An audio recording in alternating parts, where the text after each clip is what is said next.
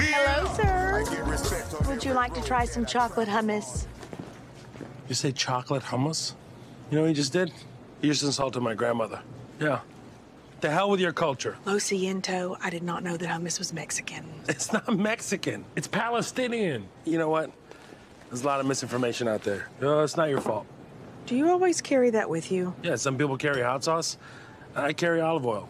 Not just any olive oil. It's Palestinian olive oil. It's next level. Oh, it's gonna be so good. I can't wait. The pita's for the hummus. That's not hummus. Would you put chocolate chips on guacamole? Yeah, I don't think so. Yeah, trust me. All right. It's not bad. Uh-huh. It's really good. That's a clip from comedian Mo Amer's new Netflix series, Mo. The show is making headlines for featuring the first Palestinian refugee lead on American TV. The semi-autobiographical series follows Amer's character, also named Mo, and his family who flee Kuwait and are undocumented, living in Houston. Amer may be a comedian, but the show has tenser moments as well. Mo doesn't shy away from the trauma of the refugee experience and his character's lonely classification as stateless. Guardian columnist Arwa Mahdawi, also of Palestinian descent, outlines just how important this representation is, writing, "Palestine is not exactly a major theme in popular culture. If you do hear the P word on TV, it's usually during the news, and it's normally nothing positive. If we are on the telly, we're usually terrorists." All this is why Mo, a show that is unapologetically about being Palestinian American, is such a big deal to me. I can't tell you how significant it is to see being Palestinian treated with humanizing humor. And that's not the only benefit of representation. It also creates real-life opportunities. Case in point, before getting his own show, Mo Amer was a recurring character on another pioneering show, Rami, starring Egyptian-American comedian Rami Youssef. And now Youssef is one of the creators and executive producers behind Mo, which is, of course, giving some major Netflix exposure to a new group of diverse actors. What's the opposite of a vicious cycle? Because this is that. Comedian and creator of Mo, Mo Amer, joins me now. Hey, how's it going? Mo, thanks. I'm good. Thanks so much for joining me on the show. Congratulations on your show. Let me start by asking you this. What does it mean to you to have the first show on American TV with a Palestinian refugee lead? What do you want to communicate about your experience to Americans who might only see Palestinians as people in the Middle East making trouble? First of all, it's a lot of pressure to put on one human being. It's just, you know, in the end, it's about, you know, it's a story of feeling, you know, belonging and seen as equal then to the person next to you, and to tell this story from a Palestinian family as a vehicle to share such experiences is very special. You know, doing it out of Houston, Texas as well, the most diverse city in America, the city that embraced me, raised me, and, you know, I had to tip my hat to Houston of its cultural diversity and the way it's, you know, has never been portrayed also on American television as well, which is pretty astounding knowing it's the fourth largest city in America. And on top of that, showing the Palestinian experience from, you know, from my own, you know, real life story is very special and unique and makes me tense. You know, when you put it in those, when you frame it that way, it's a scary thing, you know, it's a scary thing, and you want to be able to do it justice. So I'm not going to let it go. I've got one more question on this for you. The trailer for the show highlights a great scene that I was just watching last night where you're buying olives for your mother. Let's have a watch. Where I come from, olive theft is a huge problem. Yeah, where's that? Palestine? Damn, that's a couple hours away. No, not Palestine, Texas. Israel, man. Israel. Oh, shalom. Yeah, it's a real branding issue. It is a real branding issue. And it's kind of a very meta scene, because just by doing it and doing the show, you're helping fix the branding issue. Right. No, exactly. I think that we always, you know, Palestinians always say, oh, we don't have enough publicity. We don't have a lot of stuff. We don't have any shows on television even that you can relate to. I mean, it being the first television show to do so.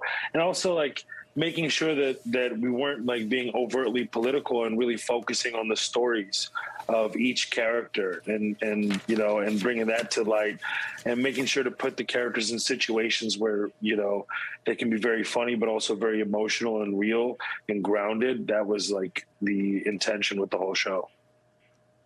And do you think, Mo, that streaming services like Netflix and others have really opened the door for more representation on television, more services, more platforms equals more content, more opportunities for more diverse talent outside of the traditional network television? No, absolutely it has. And what a wonderful opportunity, especially like Netflix, which is a global platform, knowing that it's just, after this, you have so many countries represented right away, and you go out to this global fan base and on one day, it's kind of mind-blowing, to be honest with you, to be getting so many reactions from all over the world. So it's something that's highly relatable. The show is really universal. The characters are endearing and honest and true and grounded.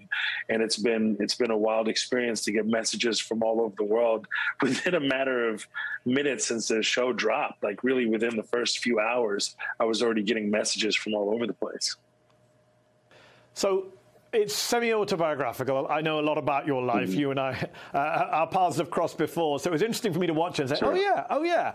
And, you talk about being undocumented in the show. You talk about your citizenship application. I became a U.S. citizen in 2020, but I wasn't a refugee or undocumented. It was much easier for me. Congratulations. Your path to citizenship, much longer, much more difficult, as with your characters in the show. When did you become a citizen? How hard was it for you in real life compared to what we see on TV? Very accurate. It took me almost 20 years to get my citizenship. At that point, it was in late 2009 when I became a citizen. My mom took her 21 years. And people think like, oh, you're going out for the asylum process. Once you get granted asylum, you become a citizen. That's not the case. There's so much delay before you even get the court case, and make sure that you're represented properly. It's also a big thing. You can get deported just off of finding a lawyer that's just taking advantage of you. You don't know that. You don't know, especially when you're moving to a country and you think you're naive and you think everyone has the right intentions. That's not entirely true.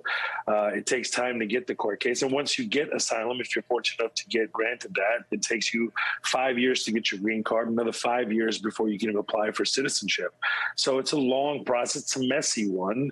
And it can create a lot of issues for you. So it was a wonderful part of the show, the fictionalizing. It's like, what if I never found stand-up comedy or my purpose in life? And what would that look like if I still had to work under the table to provide for my family and look after everyone?